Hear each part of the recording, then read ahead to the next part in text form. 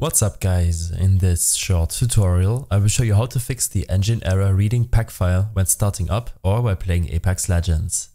This should be quite an easy tutorial, but if you still have any questions then leave a comment and let me know. If you follow the file path in that error message, it should lead to that particular R pack file. You should first try to simply delete it. To do so, open up your Steam or Origin library. I will show this step using the Steam launcher. Here, right-click Apex Legends and select Properties. On this window, navigate to the Local Files tab and select Browse Local Files.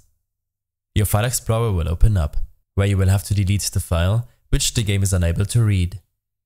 You should in addition delete the r5apex.exe application. When this is done, close your File Explorer and in your Apex Legends Properties, navigate to the General tab and select Verify integrity of game files. This will take a minute to re-download and replace any missing or corrupted game files.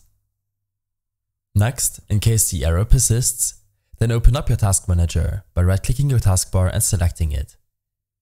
Here, make sure to end all of the programs from running in the background, which could show an overlay while playing the game, such as Discord, Steam, or your browser running in the background. You should in addition prevent programs from running which could use up your available RAM and VRAM. Lastly, you should make sure that your graphics card's driver and operating system is up to date. I suggest using the GeForce Experience application if you're using an NVIDIA GPU, but you can also use the AMD driver suite. Depending on how frequently you're updating your GPU, this tweak can make the biggest difference.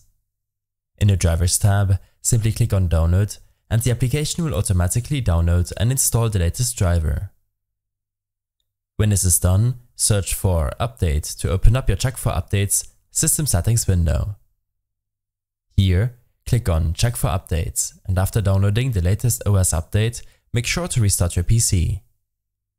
I hope this helped you out. Leave a comment if you have any questions and see you in the next one.